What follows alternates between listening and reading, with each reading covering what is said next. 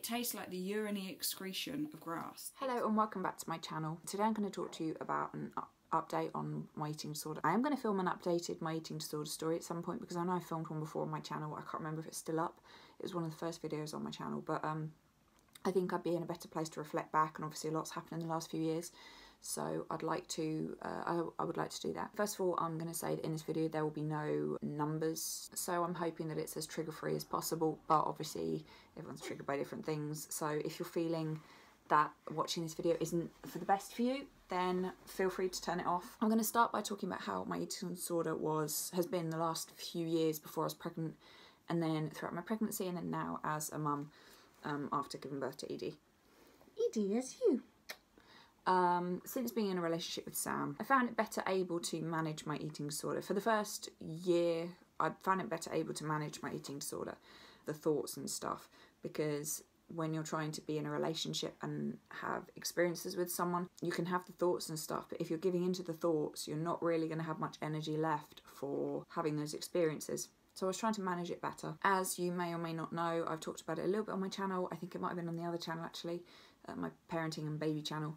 I had a miscarriage 3 months into our relationship, and because of that I came off of a medication that I was on, and because of the miscarriage and my hormones going all over the place and coming off the medication, I gained weight. It wasn't kind of a conscious thing, it wasn't something that I tried to do, I gained weight, and that's what was happening to my body. One thing that I will talk to you briefly about, I think I've made a video about it, about my idea of recovery. Recovery is not something that I've ever felt able to relate to, because for me, I've always felt like putting a name on what I'm doing and everything, it just makes it too hard, or I don't feel like I'm ever going to be free of my eating disorder. So I don't know, it's just, I think I've made another video on this, so go and look back on my channel. If I have, I'll link it down below. If not, I'll try and make a video on it at some point. So I've just filmed this video and I've just had it out, and I was just thinking, and I think I need to explain a bit more about my ambivalence towards the word recovery. Now, recovery in terms of an eating disorder wasn't something that I'd heard of until I joined Instagram, and I became a part of the eating disorder community years ago, just when the kind of the ED soldiers movement was starting. Yeah, it wasn't something I'd ever heard of, and I hated the way that it was portrayed. It's so black and white, like you were either pro Anna or you were in recovery, and I don't know, I hated it, and ever since then I don't like the word recovery. I don't like obviously I like what it means that people are choosing to try and overcome their eating disorder, but for me, my eating disorder is something that I don't have any control over in terms of the fact that it's in my brain. So to say I feel a bit weird about just switching and going, oh, I'm not going to have an eating disorder anymore. I know it's not like that, but that's how it always felt to me, and that's how I felt it was portrayed. I've always gone through phases of I'm either eating or I'm not eating, and when I say I'm not eating, I am not eating. As many of you know, my peripheral neuropathy started because of a period of like not eating. It was the longest time I've gone without food, and I became very, very unwell, and that's kind of what I mean. Like, I mean, throughout the whole of my 18 years of an eating disorder until my relationship with Sam, I was either eating or not eating, and I'd go through maybe a few months of building up my intake to still a very low calorie intake, and then I wouldn't eat anything for a certain amount of time, and that's how it's always been for me, which is why my metabolism is fucked. Yeah, when I started my relationship with Sam, I kind of kept it more stable, but at a lower level, if that makes sense. So I feel like I didn't explain myself very well, so I just wanted to cut in whilst I was remembering these things and thinking, yeah, no, you know what, I can talk about this, I've got something good to say here, so I want to say it. Hopefully something good to say. So sorry for kind of jumping away. Look at Edie there, she looks so cute. So sorry for jumping around. Yeah, back to me filming. But recovery, I've never actively been in recovery, because that's like as people talk about, because it's not something that I can relate to. Towards the end of the first year, my anxiety got really, really bad. I lost my appetite, basically. I wasn't eating very much, maybe just like one meal a day. I just didn't have the appetite. If I wanted to eat something, I did, but I just didn't want to eat. Not eating disorder fuel, just I didn't have the appetite. That carried on until I fell pregnant. Although I'd say that it was more eating disorder fueled just before I was pregnant. Not that actually, I was doing a lot of exercise, which was partly eating disorder fueled and body image fueled, but also partly wanting to be strong. Because of the pain that I'm in, I can suffer lots of muscle loss and stuff, so I have to work really hard to not lose any strength. Yeah, baby. And then I fell pregnant.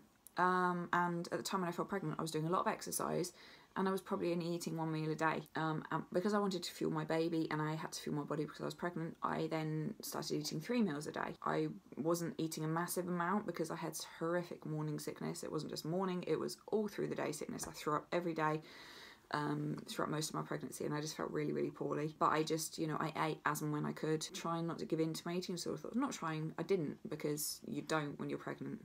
I didn't anyway. So basically, going into my pregnancy, I was essentially refeeding my body. And if you've ever starved yourself for a period of time and then started eating again, you'll know that refeeding, I'm not talking about refeeding syndrome because that's a medical thing that's very different, but just refeeding as in the process of refeeding your body is brutal, and you can put on a lot of weight. You can have some pretty shitty side effects.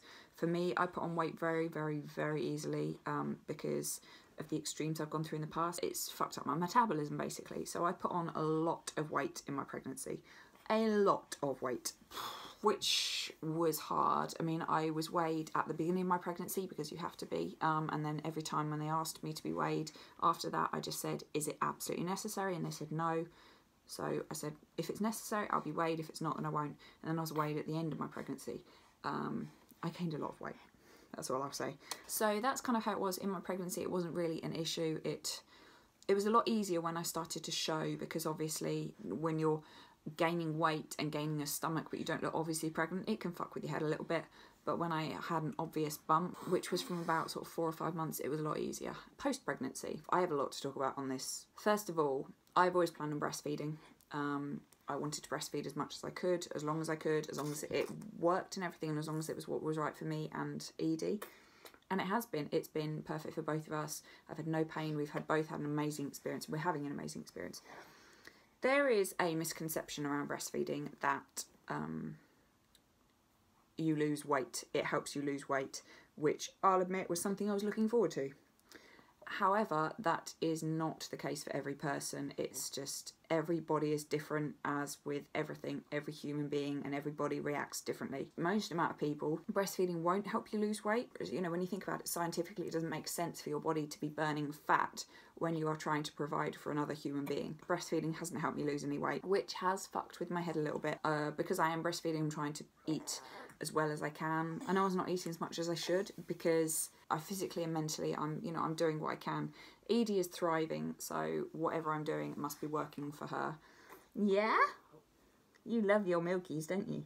You love your milkers. The other thing I was going to mention is when I told everyone I was pregnant, on my YouTube channel when I announced it, I had a lot of comments from people saying, either kind of really arsey saying, I thought you were anorexic, and how can you be anorexic if you're pregnant? Obviously I had other comments than this, but these were the ones that upset me. People congratulating me for overcoming my eating disorder to become pregnant. If I'd have overcome my eating disorder, I would have been talking about the fact that I was recovered and I'd overcome it. I've never said that. I've always talked about how I'm struggling, and there are good times and bad times and the complications that I've had. There was just a massive assumption that because I was pregnant, I couldn't have an eating disorder, which is very wrong, because eating disorders can happen to anyone at any weight. It's not a weight specific thing. Obviously one of the more common symptoms of an eating disorder is to lose weight, but you can have an eating disorder at any weight, as most people watching this channel probably know. Because the problem is, like, when you have an eating disorder, when you're very starved, you have an eating disorder in your brain, right? This is how I look at it. If you gain weight, your brain, you may be cognitively be able to think a little bit clearer, but that doesn't necessarily mean that your brain has changed, because just because your body has a bit more fat, it doesn't really change much.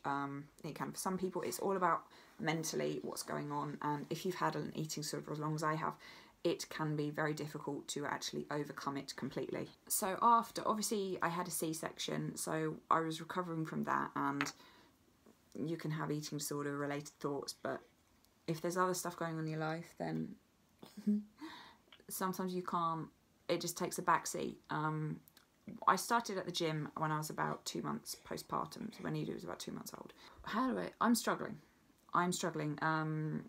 My stomach went down very quickly, but it's the number on the scales which is bothering me. I weighed myself again 2 weeks ago, and I've only lost a tiny bit of weight from when I first weighed myself after giving birth to Edie. I obviously lost like 10 kilograms straight away because of the weight of her and the weight of the water and placenta and everything, but there's still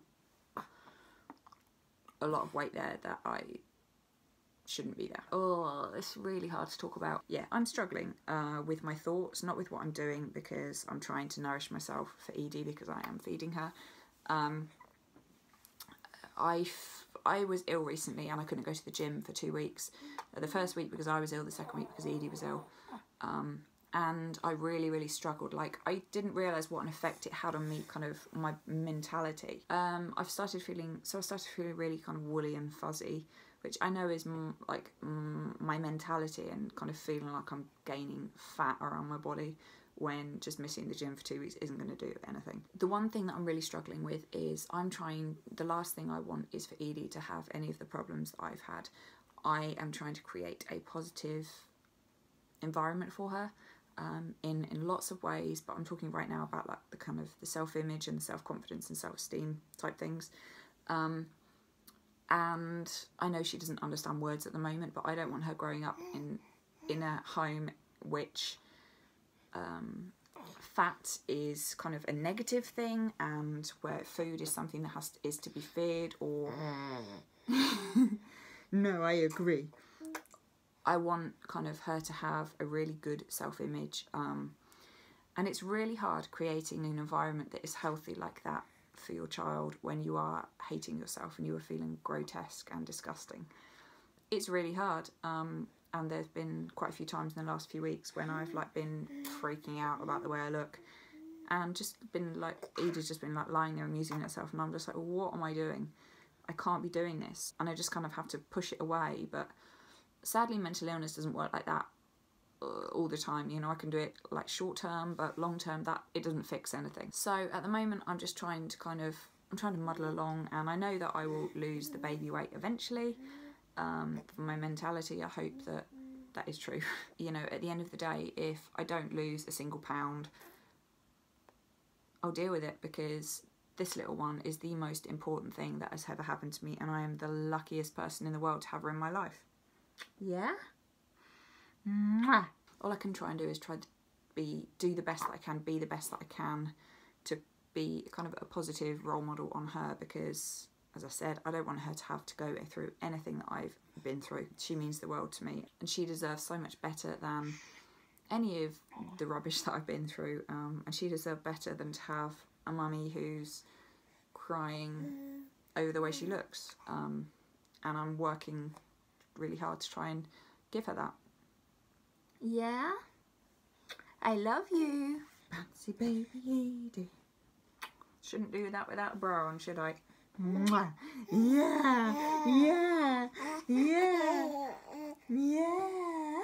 I feel like there's so much more I have to say. Once again, I am jumping in with something else to say. Something I forgot to Something that I forgot to mention in this video is a strategy that I've been using to cope with my eating disorder thoughts. Something quite important. You'd think that I would have talked about in the video, but it's not something that I think about massively often, because it's just become an automatic thing. I talked with my therapist about it. If you didn't know, I see a private therapist every sort of 6 weeks. It's not to do with my eating disorder. He's someone I've known since I was 16. He was a nurse at the first inpatient unit I was in, and I've been seeing him on and off since then. And he's an amazing guy. He's been a massive help to me with various things over the years. I told him that this is what I was doing, and he said that it's not uncommon, and he's spoken to a few people that have a long history of eating disorders that are doing this. And what I do basically is, it sounds really silly, but I try and use the eating disorder to my advantage. Yeah, I don't know how best to describe it. It's like, if the eating disorder is there, it's like obviously a negative thing. It's in my brain, it's, you know, telling me negative things. And I'm trying to turn it around and use the things that it's telling me and use the things that it's telling me to do in a positive way. So, for example, I try and use a little bit of it to help me at the gym. Now, I need to go to the gym to help keep on top of my joints, my muscle problems, and to try and stay as strong as possible. I could be going to do like lots of cardio and all of that. I'm trying to stay away from that. I'm trying to do it for strength and muscle, all of that stuff. Yeah. And so if I were to give in completely to my eating disorder, then I'd just be kind of furiously doing cardio. That's not what I'm doing. So I'm trying to use it a little bit and use it to fuel my workout, if that makes sense. And it's the same with in terms of trying to drink more. I often forget to drink, and I also get paranoid about drinking. I've gone for long periods of time in the past where I didn't drink any water. I would have just green tea, which is just rancid. I've seen the light with green tea. There's no way of making it taste good. I've tried to do things in the past.